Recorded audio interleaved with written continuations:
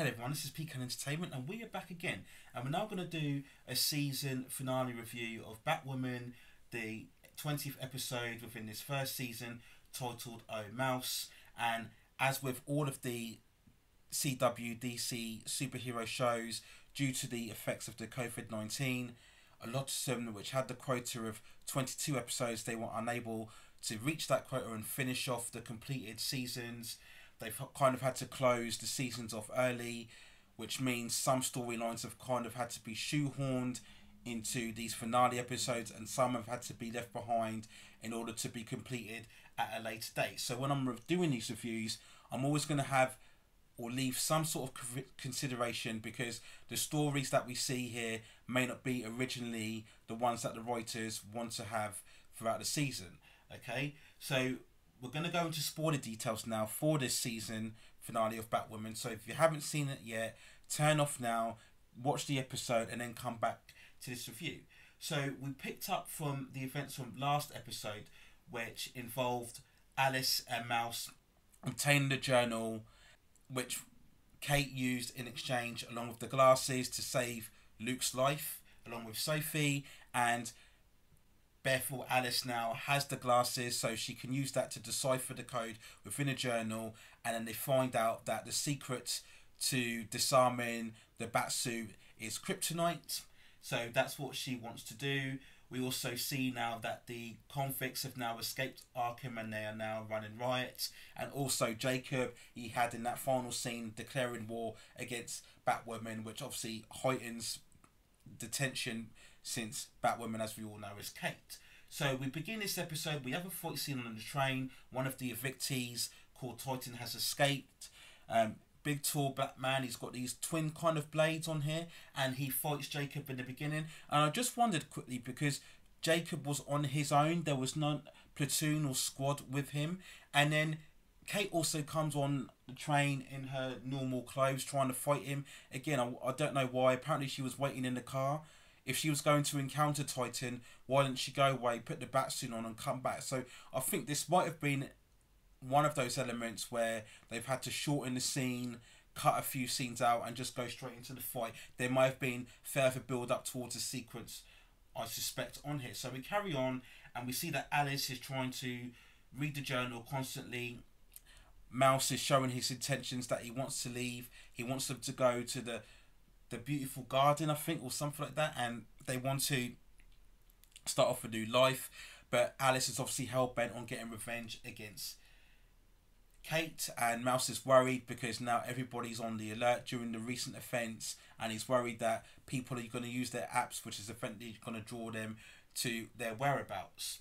So we carry on and we see Luke with Kate, and Luke's working on destroying the kryptonite, which affects the Batsuit. Again, I've never subscribed to that idea. Why does kryptonite have to affect the Batsuit? Why would you build the Batsuit to have that weakness? Again, that's just convenience. I'll mention that later on, but again, it's just, I don't know why the kryptonite has to affect the Batsuit.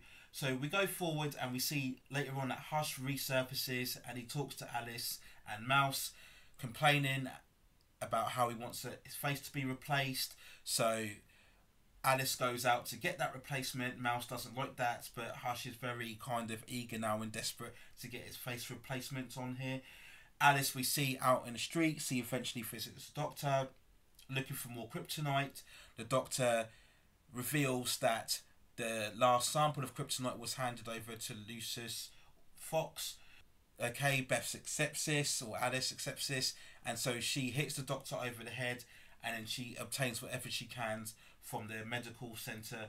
We continue on, and Luke is continually testing the kryptonite. Batwoman goes over to see Titan's brother, who is this promising young college athlete, and we see that Titan originally was kind of a caring person. He used to take care of the kids, walk them to school, but he has these grievances against the coach. And then shortly after, Titan shows up at the stadium.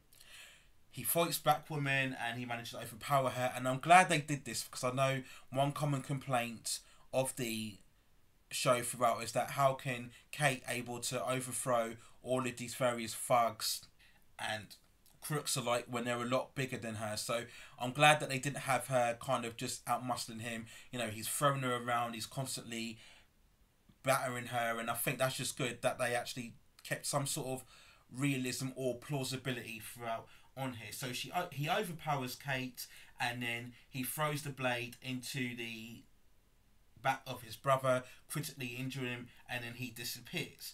So you can move on forward with the storyline on here. Jacob is now constantly obsessed with catching Batwoman. They're back at the house and they're discussing their plans. How can they get the kind of crows to work together, because that's what's required. So Mary comes up with a plan to highlight the back signal, which draws all of the crows to the top of the building, and she puts the phone onto Jacob, talks of Batwoman. Jacob initially rejects the offer, but then later on Mary reveals that it was her that set up this plan to begin with. We get this really impassioned speech about how, you know, he should be learning to work together, and if she can see the good in Batwoman, why can't he? And then that's when they agree to work together. We get this critical scene now. Now, this is one scene I had an issue with. So we have Alice and Mouse reflecting on their current position, where their lives are going to head, their future, etc. And then it turns out that Alan poisons Mouse and kills him, right? Now, they were trying to sell it as, right, Alice was completely hell-bent on killing Kate, and she couldn't do it if Mouse was constantly wanting to leave. That was kind of holding her back, weighing her down, and she was forced to choose between Mouse and getting her revenge. So she had to kill Mouse to kind of rid of herself of that last kind of connection weighing her down. Now, the problem I had is that Mouse has been the one true connection to Alice that stuck with her throughout, right? They've built up connections with Kate throughout, and even there was a couple of episodes where there was a hint of her maybe finding some reconciliation with Jacob, but as we know, both potentials for the relationships between Jacob and Kate and broken down with Alice. Mouse has been the one constant who stuck with her, fit with Finn throughout, wanting to support her throughout, right? So why would you kill that support system, right? For Alice to just kill him out of the blue like that, that leaves her on her own. She's got no one else supporting her.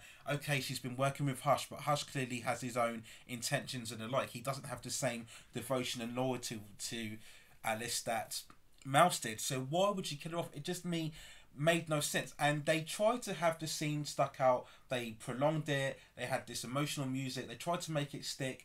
But again, I think this is one element that maybe there was further build up. And if this ran on for the original, I think 22 episodes, I think we would have got much more build up to this moment by having it just happen behind the blue. I think it was kind of a bit telegraphed when they're having this long discussion, and it's one of those moments when a character is leading you to one way and then all of a sudden they turn around and do something different. So you could kind of predict it, but I just think it was, I don't know, it didn't prove valid for me. I just think we needed more on that. You know, it was kind of well acted on there, but it just didn't really land for me. I just think there was more development needed for that moment. Again, I couldn't understand the character, why Alice felt she had to kill him.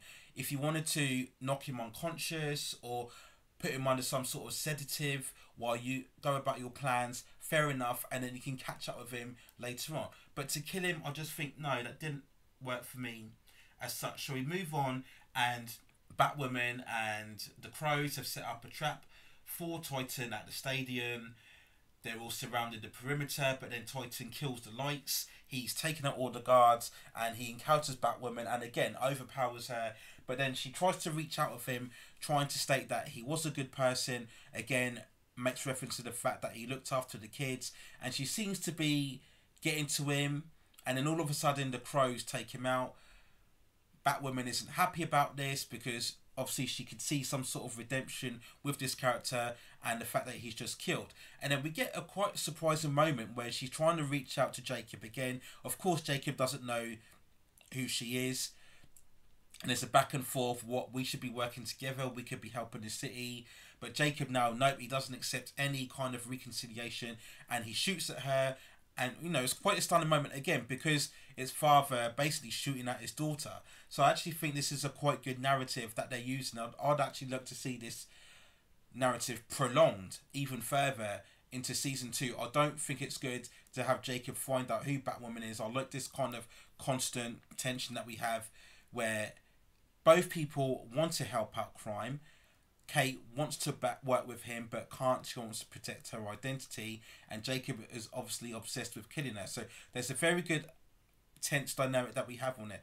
So she manages to use her grappling gun and escape the surrounding crows. We go to Sophie and Julia.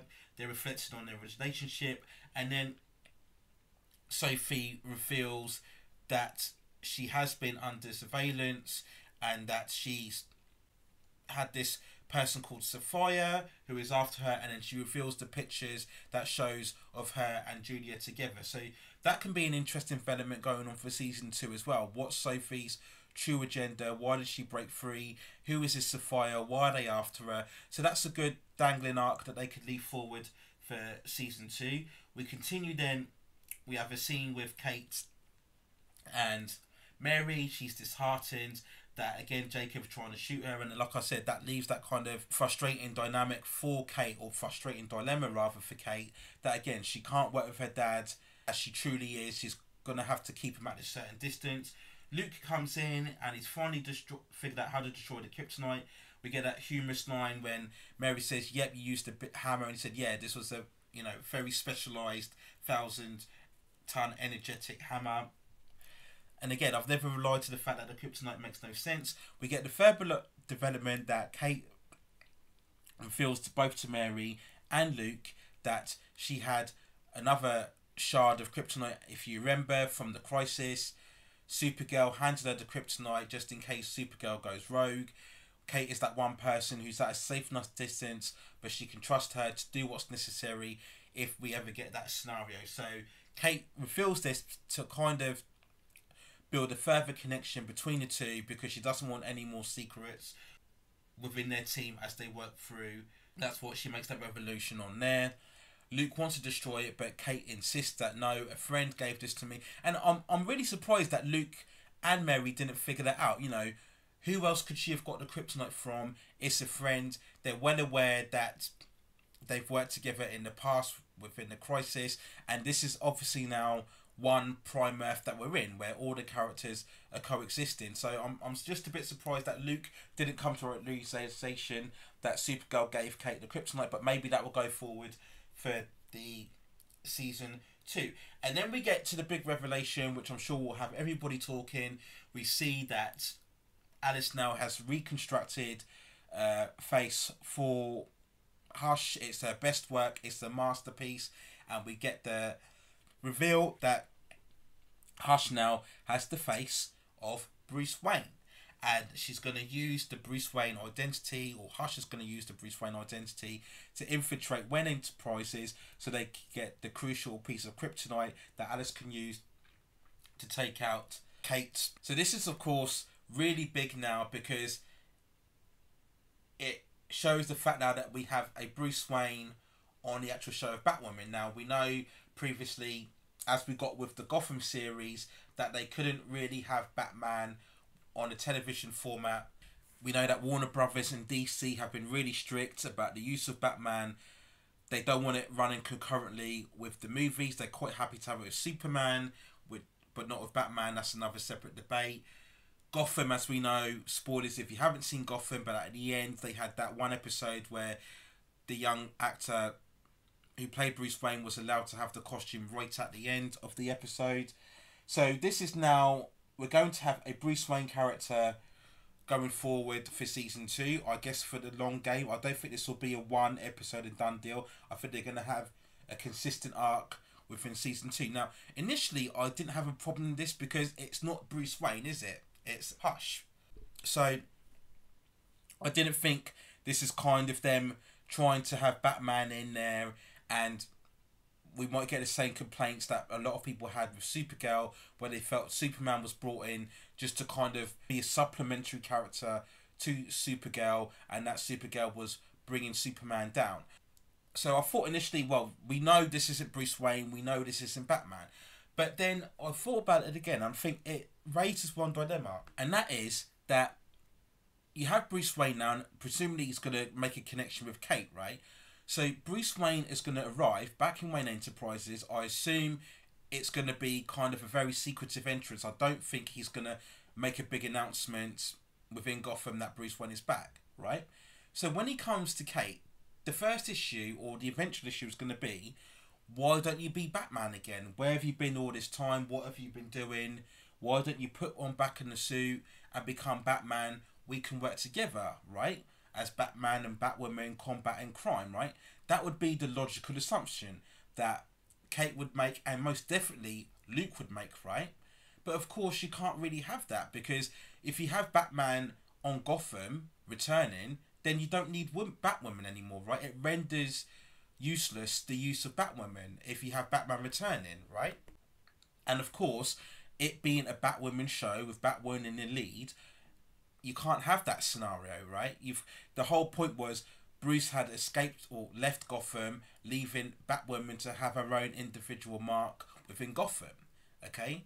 Now, it's different with the Superman and Supergirl dynamic, because Superman is a global spanning hero. He's all over the place, saving people all over the world. So what they did well for the most part with Supergirl is that they kept her jurisdiction within National City. So Clark can go away, save people in other places, and Supergirl can look after National City. But of course the Batman universe is rooted primarily in Gotham. Now if you had Kate in a different city, this would be fine, because you could have Bruce presiding over Gotham and then Kate presiding over another city, looking after the crime in that. But because you've got it both in Gotham, you're going to have this scenario where, yes, Batman should return, right? Now, if Batman returns, it has to be presumably in a long-term capacity. You're going to have to write the scenario where Batman comes back and has to leave again. In terms of the public audience, Bruce Wayne comes back and then leaves again, right? So how are they going to explain that? How are they going to tackle that going forward? It's an interesting development, but I just think it might pose them more problems, because you've now introduced Batman or Bruce Wayne in some capacity back into this universe. So you've got to explain why he's not going to use the Batsuit, and then you've got to explain how he's going to disappear again in terms of the public eye. So that'll be an interesting aspect going forward. I suppose it is a good cliffhanger. Was it something that I think they intended going forward for the finale episode, if they managed to complement their full seasons the way they wanted to? Possibly. I think we would have got a much more spectacular climax. I think we would have got a cliffhanger maybe involving Alice a bit more.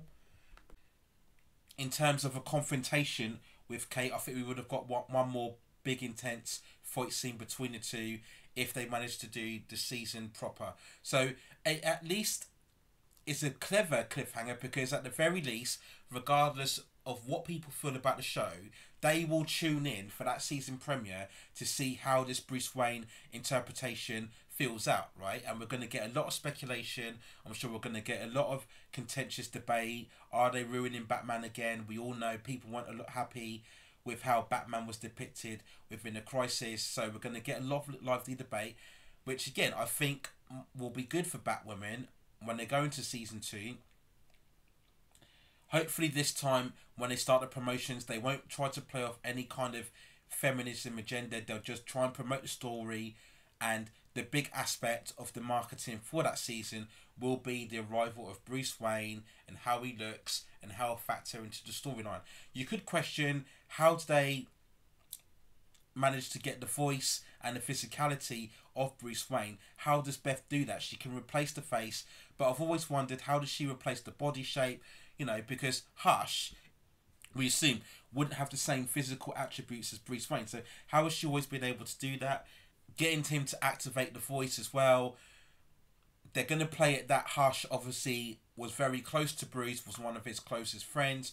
So he's going to be well informed about Bruce's past. So he'll be able to kind of manipulate Kate into speaking about previous experiences and his life going forward. But eventually he'll slip up, and that's where they'll come to realise that he's not Bruce Wayne. So that's the big interesting development. So I think it was a good cliffhanger, if you like, for the Batwoman series on here. So it'll be very interesting to see go forward. So not a bad episode. I think you can clearly see where the split was in terms of how they wanted this to be just another standard episode, and then the elements later on, what was going to be maybe the cliffhanger moment. So I think the Titan stuff was going to be extended out. We were probably going to see a lot more scenes with the brother and a lot more scenes with Titan trying to turn him back and redeem him. I think that's how the episode would have played out. I think all the stuff with Alice and stuff would have been included in that episode that would have been involved later on in the finale. So you could clearly see the break on there. But yeah, it was an okay episode. There are various amount of questions going forward. It was better paced than I think a lot of the episode. Like, I liked Jacob's character. He's very well worn now and he's very obsessed throughout. That was very good on there, I think, from Dougray Scott's performance. So, yeah, I actually think one of the better episodes of the season. I will do a season review later on, covering what was good and what was bad about this show.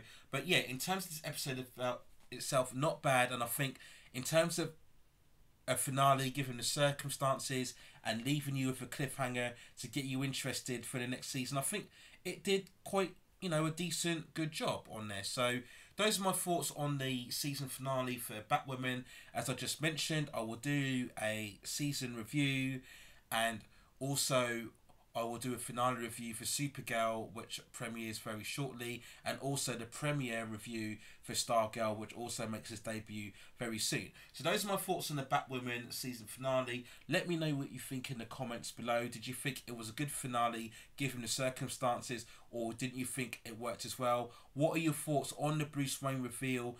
Does it interest you even more for season 2, or do you think it's a further kind of bastardization of the Batman character, and does that leave you again having a much more negative perception of this show? So those are my thoughts for now. Take care of yourselves, stay at safe distances, and I will see you very, very soon.